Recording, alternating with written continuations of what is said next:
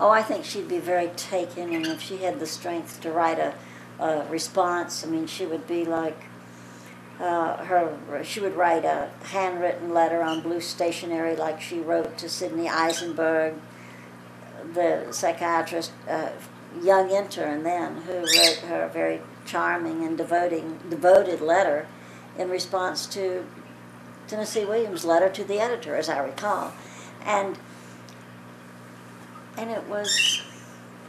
He said we became dear friends, and she wanted me to come right then and see her. I think were Carson alive today and had a degree of health that she could sit up in her bed and receive people, she'd do it until her housekeeper or a doctor said, "Now, Mrs. McCullers is getting tired. We're going to have to cut this short." And that's the way she would be, and I am convinced that Carson would have been an extraordinarily giving person. And as she still is, you see, as she is continues to affect all of our lives. But I do remember that Kim McCormick, my editor, I have his editorial notes on that original manuscript. And then I don't remember how much I had to cut it down, but it must have gone down from, over 900 pages to something more reasonable, like, 700 in manuscript at least, because it's a big book. Let's talk a little bit more about your conversation with Janet Flannery. I mean, did she supported Reeves, and she was so close to Reeves. What did she discuss Carson? I cannot remember to what extent she did. I mean, by then, of course, Carson had flown the coop, shall we say, and she was, to Carson, in every important way, Reeves was already dead. I think that's why she couldn't deal with the body or his remains, is that somebody else would do that wasn't something that she would do. And Janet Flannery did have a friendship with Reeves, and as she said to me, she said, of course, all these flowers that I received were charged to Carson.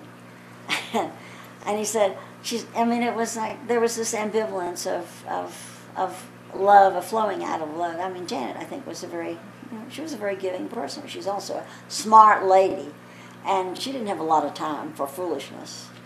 And on one hand, there was some foolishness involved with Reeves, and it was not. He was not a responsible man owning up to his debts, and she did acknowledge that. But there was something about Reeves that was so, so fetching. I mean, up close to his death. And I remember when I talked with Bessie Brewer Poore, Henry Varnum Poore's widow, and her daughter just died recently, as a matter of fact. And when I talked with her in her home, she said, you asked me why it was that we all, why Reeves remarried Carson when they'd had such a wretched time together. And she said, well, she said, I think it was, the way Reeves put it was, we're all just, bees swarming around, the queen bee, in effect. That was Carson. And there was, I think that Reeves acknowledged to Bessie Poore that, he was just drawn to her, that there must have been a great love between them. But Bessie, just thought that Carson had such magnetism, and it was not in everyone's best interest that they swarmed around her, but they did. And I've often thought, you haven't asked me this, but I often thought I was very fortunate not to have known Carson personally. I would have loved her. I would have been one of those hangers-on. I would have wanted to read to her and fetch things and tote. And I interviewed several people who did fetch and tote for her, and they said it got to be very difficult. And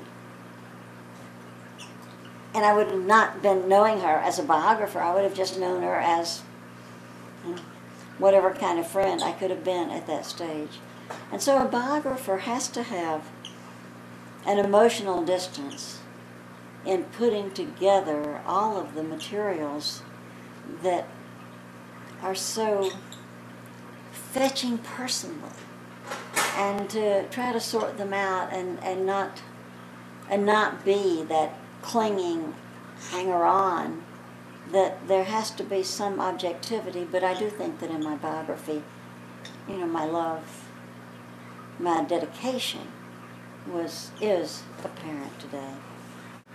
Well, first I have to go back and tell you that in my research of Paul Bowles, Carson McCullers emerged again because he and Jane visited, or they were staying in the same hotel in Paris, and this is before Bocqueville. And they liked being with her. They often took their meals into Carson's room and just sat and talked with her. But as soon as she got under the influence of her alcohol, he says, we just had to pull away. Now, when they went out into the countryside and Reeves established his wine cellar, he still, I think Reeves felt very much a responsibility that he was Carson's guardian, in the sense that somebody had to take care of her. And part of being able to take care of her was also having a haven, i.e. his own addiction to alcohol. And he could go out and drink and not be observed, not disturbed. And I remember the story, and I hope I'm remembering it with a fair degree of accuracy, when he tried to hang himself from a pear tree in the orchard. And when Carson heard the great crack of the limb and went out to see what, and this is my story as I recall being told it, and maybe Jack Fullilove told me this, that Carson's comment was, "Oh, Reeves, our best pear tree, oh, please be more careful." And, and he pointed up the things in the barn, see this, beam, Carson, we're going to hang ourselves. And it was sort of like, who's going to be around to take care of you? And so let's do it together. And then when he was taking her to the hospital and she recognized that it was not the way to the American hospital in Newley, and Reeves, well, where are we going? Why are we doing this? Why are we going out of our way? And that's when, according to, I guess this again was Jack Fullilove, where she said, it made me very nervous when I looked down and saw a roll of rope, because Reeves did say, now Carson, see this rope, we're going to stop in and buy a last bottle, I guess, of brandy, and we're going to drink it, and we're going to go into the woods, and we're going to hang ourselves. And so that's when he went in to get the liquor, and she leaped out of the car and flagged down a passing motorist, and off she went. And at that moment, I think, once Carson, in her almost hysterical state, was able to get on a plane and leave, and remember she went up to old Screamer Mountain to visit Lillian Smith and her companion, Paula Snelling. And then and that's where she was when she got the word that Reeves had killed himself. And she went down then to see Dr. H.V. Cleckley, who was in Augusta. And he said, Carson, there's nothing you need to do, just come and be with us for a while. And Dr. Cleckley himself said to me, he said, I was surprised that Carson was not more strung out, that may have been his word, than she was, but as she explained it to us, and we nurtured her, but it was that Reeves was dead already, and he had died before that actual death. And that was how she was able to deal with it. I don't know what you asked me that elicited that reply.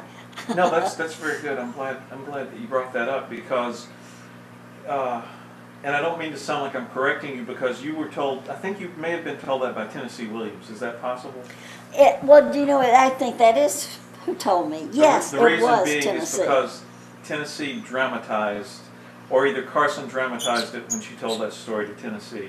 Yes. And I remember because she said, "Tin, honey," I looked down on the floor and there was this coil of rope, and and so then that was yes, that is the story.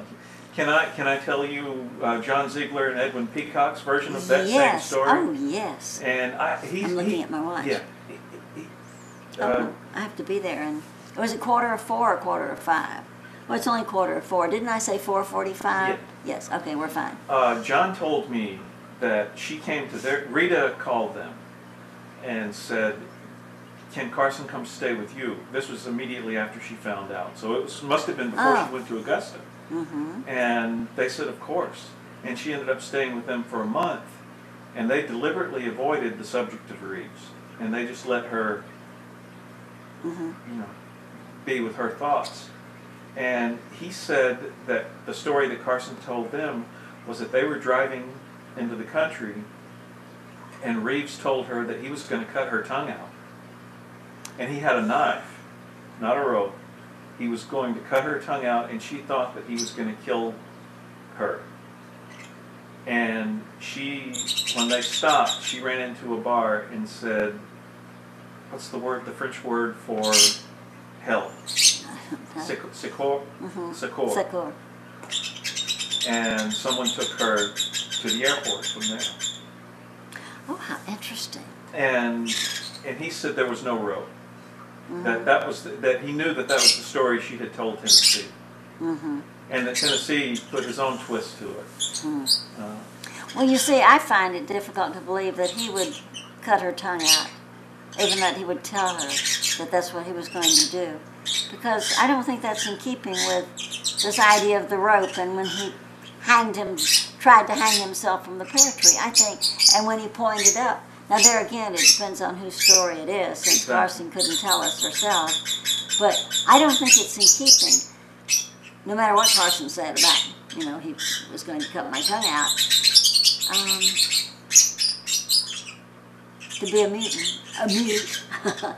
But I do think that Carson went first because Paula Snelling, Lillian Smith being dead, then Paula Snelling said we put her on the bus to Augusta.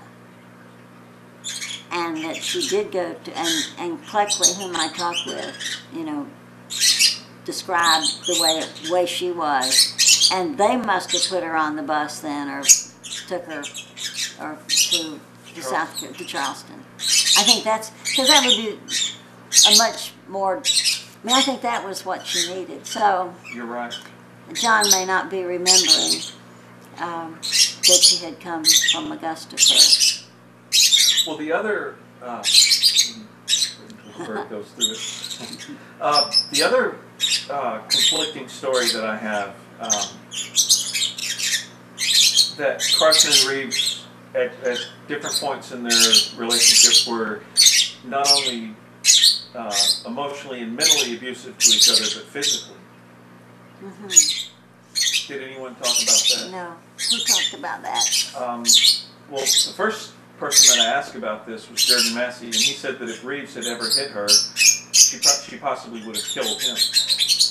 Or she never would have stood for that. That would have been the complete end to it. But John Brown says that they threw things at each other, and when they couldn't hit each other, they would hit their dog.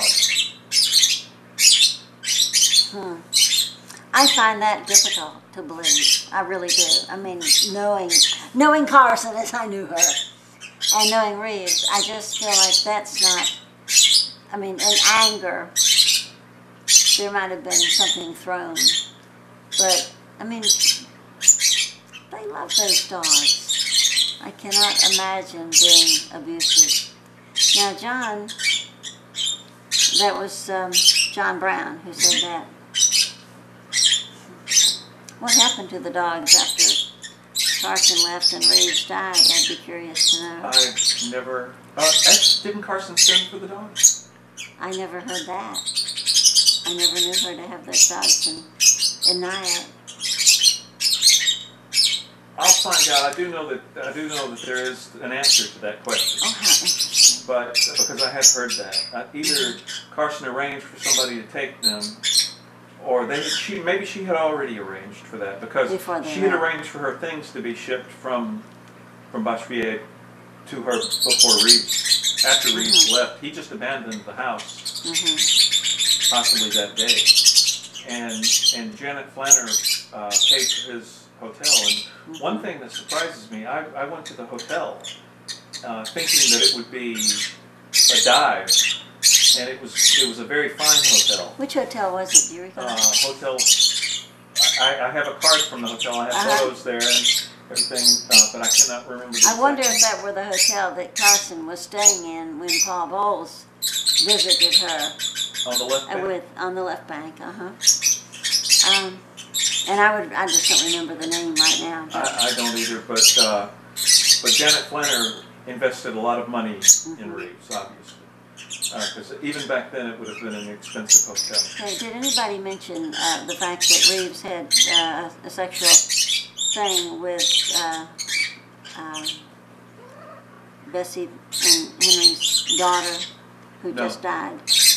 That he had, that was one of the reasons that Mrs. Poor, she went by Bessie Brewer Poor, that she really didn't want to talk with me because Reeves had abused their daughter, or had sex with their daughter. He wasn't abused, but he had sex with her. And of course that's nothing that I would need to put in the book, wish to put in the book. But I was sorry that she died, and her obit was in the New York Times maybe a month ago, I guess. I thought it was interesting. I do know that Ellen Wright tells the story of they broke off the friendship because Reeves kept coming on to Ellen. Oh, really? And that's the reason. In fact, that's in the new Richard Wright biography, that they stopped being friends because Reeves couldn't keep his hands off of Ellen. In his new biography? See, I haven't read it. I haven't seen the new biography yet.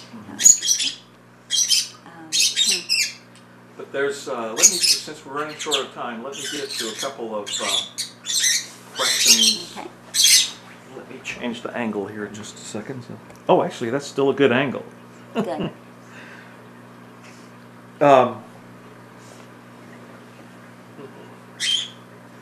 Why do you think that there's a resurgent interest, or there's probably more interest in Carson now than at any time since the late 50s?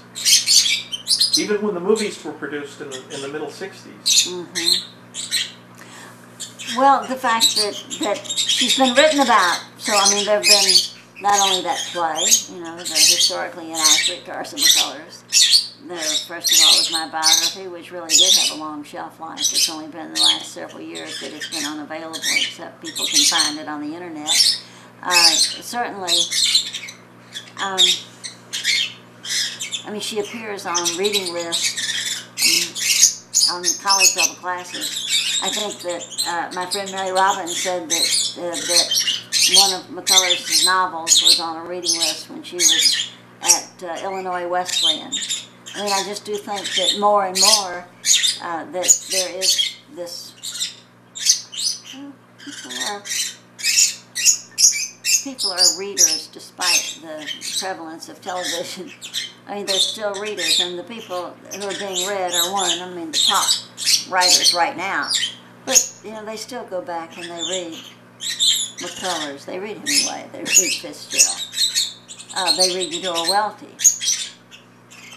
Flannery O'Connor. And I don't think those writers are ever going to be without a strong readership. But McCullers, I think there's a certain warmth to McCullers that has come through biographically and from testimonies from people who knew her. The kinds of things that we've talked about today convinced me that she had some marvelous warm friendships, and that has come through. And it has come through in the novels. There's this great sensitivity in the novels. You can't read her. You can't read Clock Without Hands, for example, even though structurally, it's not her best novel by any means, but some of the best writing is in it. And you've got people like Jordan Massey, who talks about his cousin, and they're very loving relationship. He could, get angry at him, want to chuck a stick at her, but of course he wouldn't, and she would do the same with him. Other than what I've just said, I can't explain it, except that the various forms of media now make her, it's a wonderful story.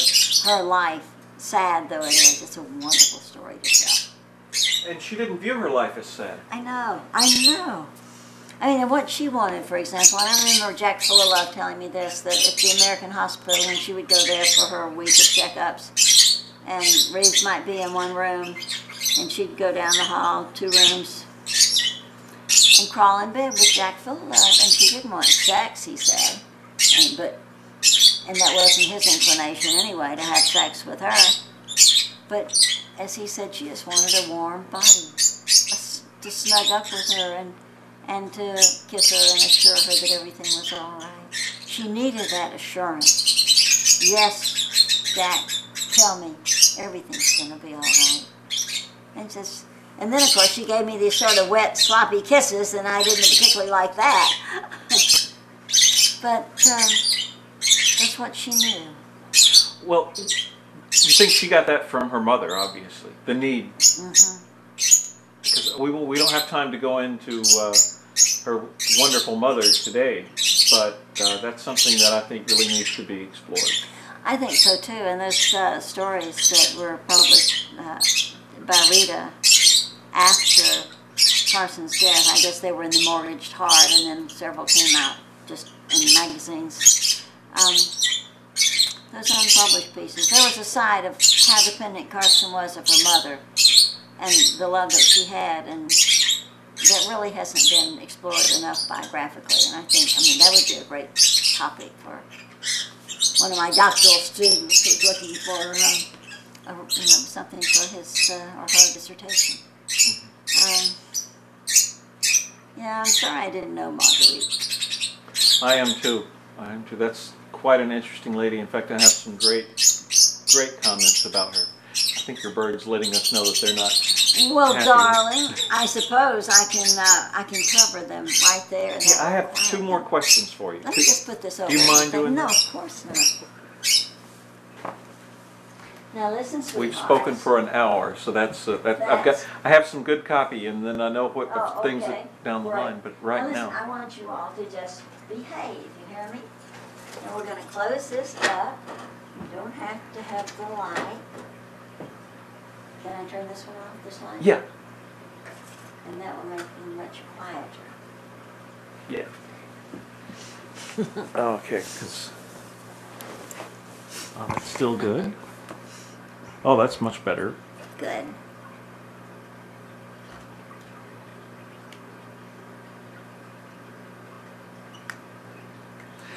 There's going to be some events later on in the year that you will be involved in, and we're going to be bringing as many people in the McCullers world together, both that were part of her life and were influenced by her, and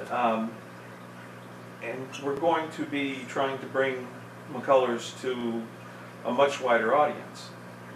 Besides, she's a cult writer now, even though she's well sold. Her books are all still in print. The movies are still available, and the movies are still watched and influential. She, as an artist and a writer, and she truly was an artist, not just a writer, but yes, what she wrote was art.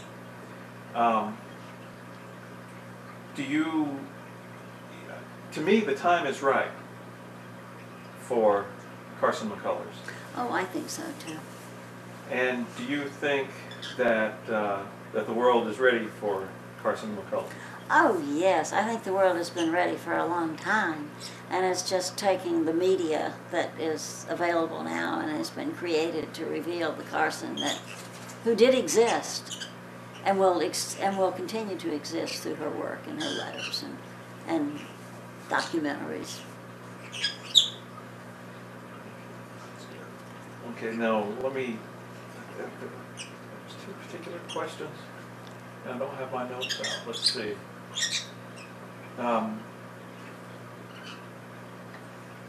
Let's see, I did ask you if you felt like you had to get away from McCullers, but I don't think I'll let you clearly answer that. I mean, did you feel like you had to purge yourself? No, I didn't. I never felt I had to purge myself. I merely had to shift my focus to another biographical subject with whom I became very much involved as a writer, and had her family cooperate. I mean, I went from being the biographer without the cooperation of the estate of a woman to a biographer of a man who had a widow and a child and a stepson who cooperated with me. And then, of course, to Paul Bowles, who cooperated with me, and had it not been for Carson McCullers and their living, Paul and Jane living in the house at 7 Middock Street, you know, I wouldn't, and I had corresponded with Paul Bowles, I wouldn't have got onto a Bowles biography as I did had it not been for Tennessee Williams, regardless of his romanticizing his memories of Carson. I wouldn't have, you know, I wouldn't be sitting here today. I wouldn't be a chairman of an English department as I was when I came to Georgia State University. And Carson McCullers launched me. I mean, it was a petard that I could never have anticipated. And you had a good friendship with Tennessee Williams. I did, and you know, he wrote the introduction to my biography of Carson. Did he ever share anything with you? Well, what's really interesting to me is when I was out doing research in California, at the library, I guess I was at USC, and there was a cache of letters that, in fact, it was all of the work that had gone into Donald Spoto's biography of Tennessee Williams. And so I thought,